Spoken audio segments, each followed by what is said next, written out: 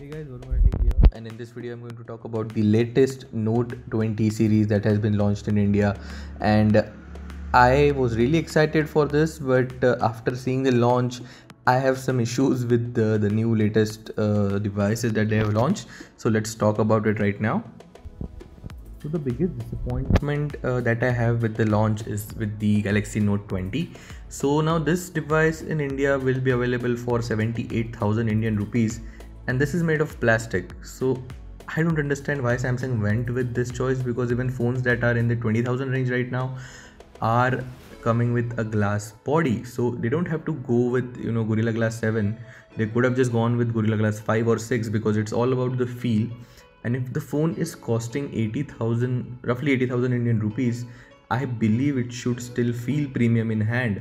So this is a really big gripe that I have with the Note 20, and there is more. So we'll just talk about the specifications that this phone offers now, so that we'll get a better idea why I'm disappointed in the specifications. Firstly, we'll talk about the big brother, which is the Note 20 Ultra. Definitely, it is one of the most beautiful devices that I've ever seen. But talking about the specs that is there, it comes with an Exynos 990, which is a 6 months old processor. We had the same processor in the S20 series in India, and the other countries are getting Snapdragon 865 Plus, which is a huge advantage in terms of graphics and even the basic performance and battery life. We get the 12GB and 256GB variant in India. This will have a 6.9-inch Super AMOLED dynamic AMOLED display, which supports 120Hz, but again only at 1080p and not at Quad HD resolution. So this is another problem. The battery capacity is 4500 milliamp hours. It supports 25-watt charging. This time the 45-watt charging support is not there in this device. The camera wise, we have a 108 megapixel primary camera, 12 megapixel ultra wide camera, and 12 megapixel telephoto camera on the back. We also have the 5x optical zoom over there, so it's really good, and the phone can do up to 50x of zoom. And all of this package comes at a price of 1,05,000 Indian rupees. It is roughly 30% costlier than the Note 10 Plus when it arrived. And considering the fact that we do not get the top of the line specifications in terms of the chipset, we are getting a chipset which is 6 months old, and other countries are getting the Snapdragon 865 Plus. I would say this is a major disappointment in terms of the actual performance that we'll get out of the device. No doubt it's a very powerful device, and Note series has always been one of the most powerful series in the world, but with this chipset, I would say, and the price point 1,05,000, you are pushing into the iPhone territory, and we know that in terms of hardware and software capabilities, you cannot beat iPhone. They are really good. Price was one advantage where Samsung was on the top, and now they have given that up as well.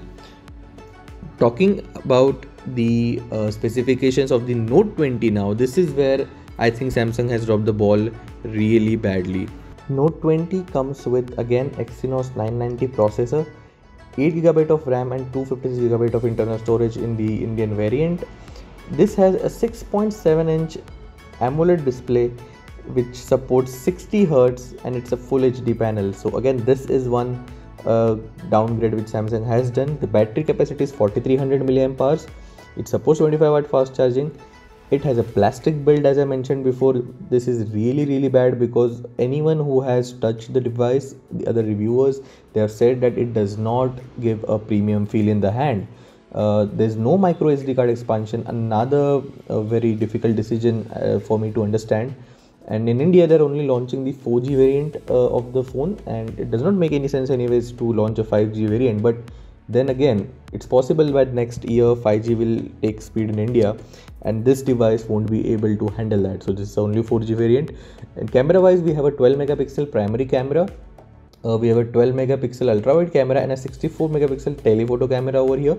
And the price of all this package is 78,000 Indian rupees. So as I said, that the decisions that Samsung has made for this is really controversial for me, because recently OnePlus has become the leader again in the premium smartphone segment in India with 30% market share ahead of Samsung. And this launch of Note 20 series in India, I don't think is going to help it, because again, If we talk about the fact that the OnePlus 8, which will be compared to Note 20, and the OnePlus 8 Pro will be compared to Note 20 Ultra, the costliest OnePlus 8 will is at around 50,000 Indian rupees, which is still 28,000 cheaper.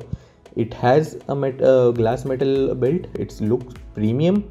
It has a 90 Hz Super AMOLED display, full HD, but it is at 90 Hz. The battery capacity is same. It is the 5G variant.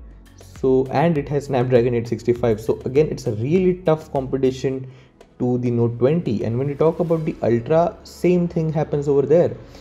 There are almost similar specifications. The OnePlus 8 Pro runs at Quad HD Plus and 120 Hz, whereas Samsung still does not support it.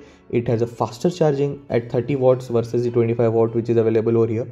And the price difference is of 45,000 Indian rupees, which is massive.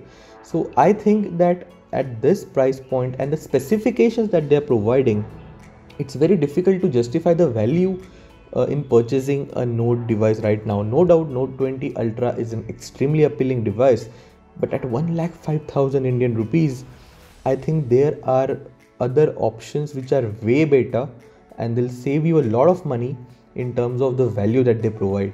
And even with the entry of ROG phones and the Mi Note series phones, I feel it will get difficult for Samsung to justify this price point, especially when they're not even providing the Snapdragon variant in India. They are providing a chipset which is 6 months old. In their own countries, in South Korea, they provide Snapdragon variant. So I don't understand why this is done. And Note 20 could have been a really good device if they had not made such kind of decisions in terms of the build quality and excluding the micro SD expansion, and even having a 60 Hz panel on a 80,000 rupees phone right now. So which is just not the trend. I would really love to hear what you guys think about it. You can write in the comments below. Did you like the device, and what are your thoughts on the specifications? And guys, if you like the video, please give me a thumbs up, subscribe to my channel, and I'll definitely see you in my next video. Peace.